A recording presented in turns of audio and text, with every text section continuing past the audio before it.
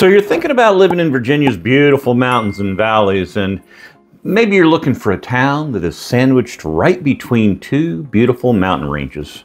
Well, in this video, I'm going to take you on a map tour of a town just like that, the small town of Elkton, Virginia. And if you hang around throughout this video, I'm going to share with you some census information, some information about the schools, and some information about the real estate market that is specific to that area. So hang around to the end of the video so you can catch all that, but let's go ahead and get started right now.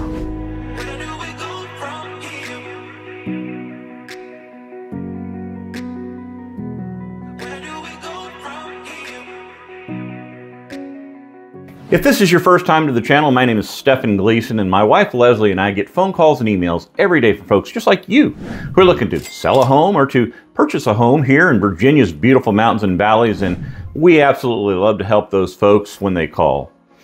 So if you're looking to move in 9 days, 90 days, whatever the case may be, just give us a call, shoot us a text, send us an email. As real estate agents, we love to help everybody when we get those calls. And if you like our videos as well, click on the subscribe button and touch that bell icon so you can keep up to date about all the current real estate market information here in Virginia's beautiful mountains and valleys.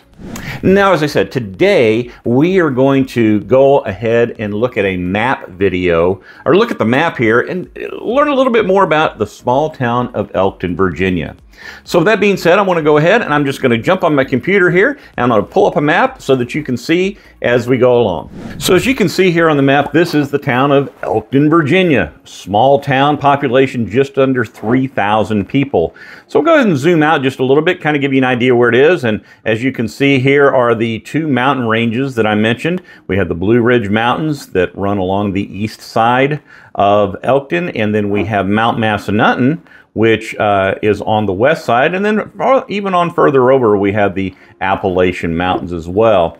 So gives you an idea where the town sits. Now, if you're looking to travel locally, the town that has the most in it, which is the closest by, is Harrisonburg, and you're going to travel on Highway 33. You're going to travel about 25 minutes to get to downtown Harrisonburg and about 20 minutes to get into this area of Harrisonburg right along Highway 33, which is where a lot of the shopping and commerce takes place.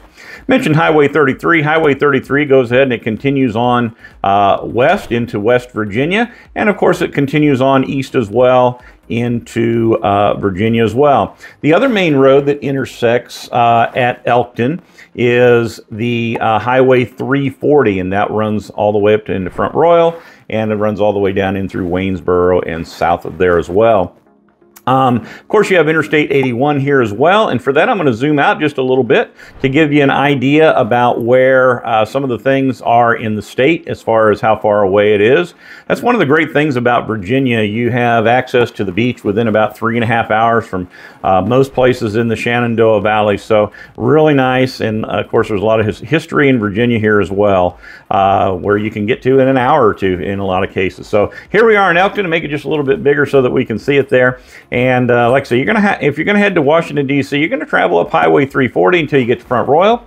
And then you're going to go ahead, you go on down, and you're going to go into I-66. And that's going to get you into Washington, D.C. in about 2 hours and 15 minutes. It's also about 2 hours and 15 minutes to Reagan National. And you're looking at right about 2 hours into Dulles International Airport right here in Northern Virginia as well. So if you want to come south and you want to go down toward the beach, like I mentioned, you're going to come across the mountain here on Highway 33 and down Highway 29 to Charlottesville. And after a short jaunt on Highway 250, you're going to travel down Interstate 64 right into Richmond. It's going to take you just under 2 hours to get to Richmond, about an hour and 50 minutes. And Richmond has an airport as well, Richmond International Airport, and that's about 2 hours away to the airport. And like I say, if you want to go ahead and get on down to the beach, in about 3 hours and 30 minutes, you can be all the way down to Virginia Beach and enjoy the weekend and those nice summer days.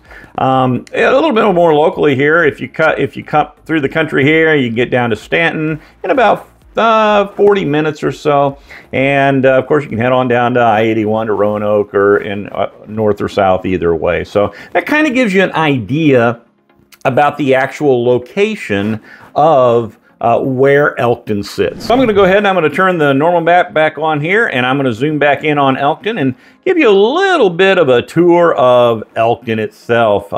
Like I said earlier, you can see that it lies right along Highway 340 at that intersection and the intersection of I-33. And there's some of the newer part of the town, I guess you'd say, like some convenience stores and a few some fast food type restaurants, kind of right around in this area here. But if you actually go to the east side of town, or excuse me, the west side of town, you're going to find that there's a nice little shopping center here with a Food Lion and some other stores as well. And that you just don't have to drive all the way into Harrisonburg to get groceries. That's really nice to have that there.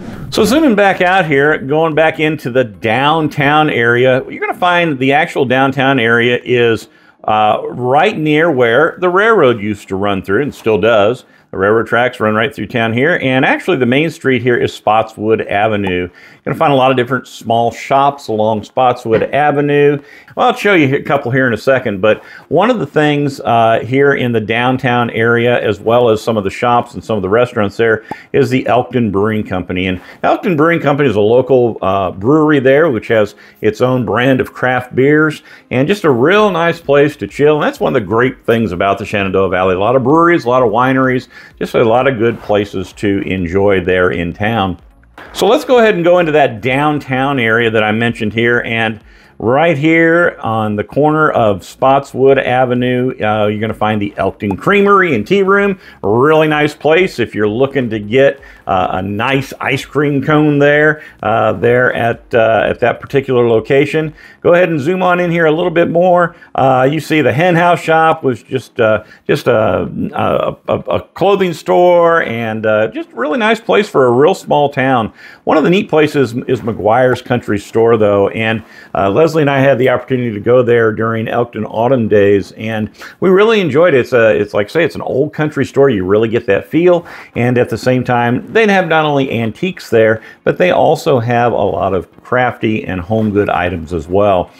We're going to go ahead and go on up here. A relative newcomer to town, just opened a little while ago, is Hands of Home Artesian Gifts and Bakery. And like Leslie and I went there on Elkton Autumn Days as well, and like the title says, there's a bakery there where you can get nice food and coffee, and then there's also just some really nice things that they sell there. And like I say, it's just really nice to have a small town. And so many of our small towns here in the Shenandoah Valley, we're very blessed to have shops in these neighborhoods that are, or excuse me, in these towns that are just you don't see that in every place in the country. I know coming from Illinois, a lot of the towns were dying in Illinois, small towns like this, but the Shenandoah Valley here, we're very blessed to have those types of things here. Of course, there's some restaurants as well, and nothing fancy here, but Elkton Goodfellows is a pizza and pasta type place, and just a lot of the locals are in there all the time. Really great place to eat. And zooming back out here just a little bit, we're going to go over to the other side of town here. Another restaurant that I'll call up here is Memo's Wings. And again, nothing fancy here at all. But like I said, just some really good food in there. And again, it's another local hangout. So at the beginning of the video, I told you that I would share with you some specific information about Elkton. And one of the things about Elkton that makes it a great place to live is its cost of living. It is a very low cost of living. You can see here I pulled up Sacramento, California to compare it to, and you say, well, of course it's cheaper than Sacramento. Why'd you pull up Sacramento? The reason I pull up Sacramento is because we actually have received several calls from folks in California who are looking to move to the area. And so figure this is a great time to talk about Sacramento. And you can see here that the cost of living in Elkton is about 20% lower than it is in Sacramento, and the cost of housing is very much less, about 35% as well. And the other thing that you see here is that the cost of living in Sacramento overall is about 19% higher than the national average, and the cost of housing is about 43% higher, whereas in Elkton, the overall cost of living is 6% below the national average and about 8% below the national average for housing as well. So it makes it a very economical place to live, and of course, you're in a very beautiful area as well with all of the mountains and valley views that you have. So one of the questions that Leslie and I often get asked is, what is the internet like there in your area? Well, I'd say it's very similar to most areas that are populated.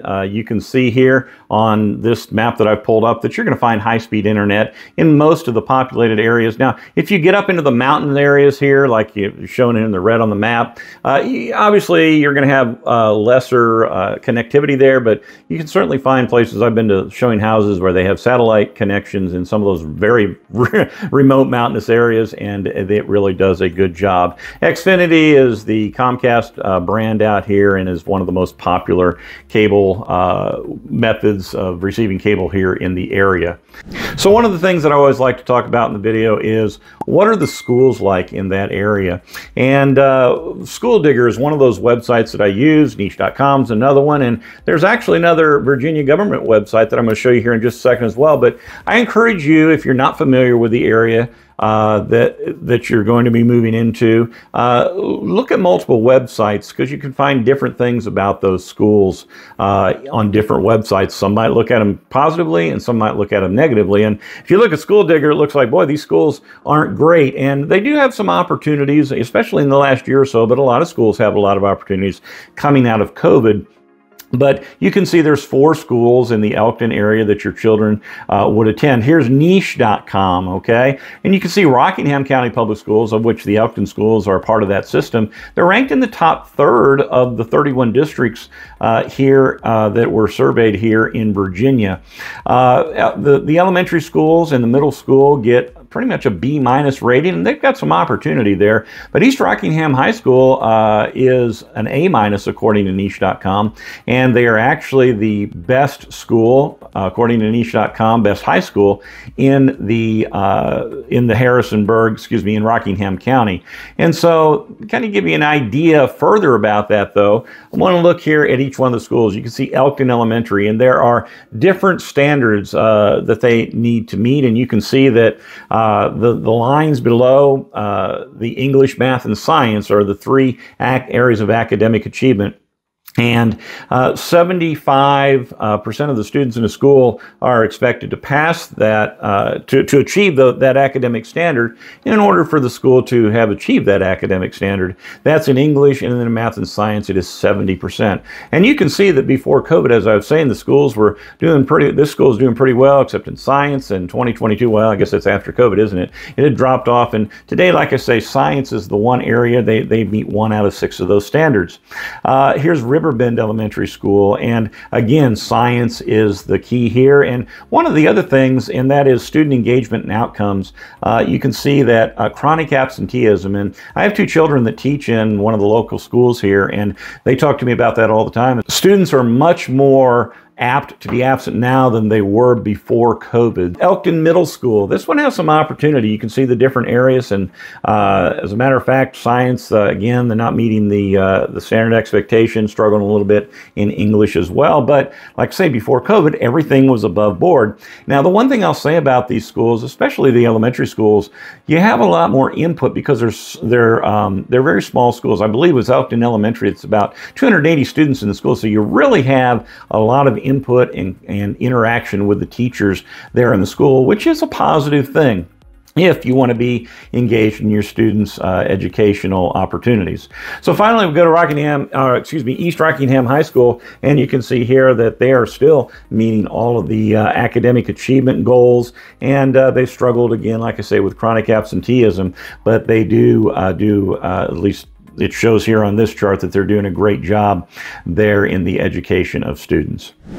So let's go ahead and let's talk about some specific real estate information concerning Elkton. And you can see the map that I got pulled up is not just the town of Elkton, but it's also the entire zip code of Elkton, which is 22877. And in that zip code, there's about 10,400 people. So like I say, a very rural area, pretty sparsely populated overall with about 76 people per square mile. And there's about 4,600 housing units in that area. The town, like I said, of Elkton itself has about 3,000 of those residents. As far as the median home price goes, within the last year, from November 1st to November 1st, the median home price was $287,000, and that ranged in price from $65,000 to $750,000. Now, does that mean there's not properties there that are more expensive than that? Well, certainly there are. You get some of these homes that have a lot of land and are nice homes, and you could certainly pay more than that. So that's not the top of the range, but like I say, it gives you an idea of what the homes are like in that area as far as what they sell for. Another thing here too is I always like to look what kind of build dates are associated with this zip code. And if you look, you can see that, of course, a lot was built before the 1940s. Of course, that's a whole bunch of years in there. And but a lot of homes were built in 70s, 80s, and 90s there in Elkton. Now, there are some newer communities there in Elkton as well. As a matter of fact, I encourage you to go on and take a look at my vlog video about Elkton and actually go into one or two of those neighborhoods and show you what some of the newer homes. Matter of fact, one of the neighborhoods is a brand new neighborhood that is being newly built as we speak. But like I say, it kind of gives you an idea of the real estate market there in the Elkton area. Well, I hope you've enjoyed this video about Elkton. I hope it's given you a good idea about some of the things in and around the Elkton area and some of the distances to some of the places in the rest of Virginia as well. You know, Leslie and I, we get phone calls and emails all the time from folks looking to purchase a home in the Elkton area or here in Virginia's mountains and valleys, or to sell a home as well. And we absolutely love to help those folks when they call. And whether you're looking to sell your home, helping you prepare your home so that you can get the maximum amount out of it, or if you're looking to purchase a home as well, helping you find a home that fits your needs and you'll enjoy for years and years to come. We'd be honored if you'd have that need to just give us a call, shoot us a text, send us that email, and we will be more than happy to help you, like we recently helped another couple move into the Elkton area just about a month ago, and they absolutely love it there. So from here, next to my nice fireplace, because it got cold last night here in Virginia, so from the nice warm fireplace, until next time, we'll see you around town.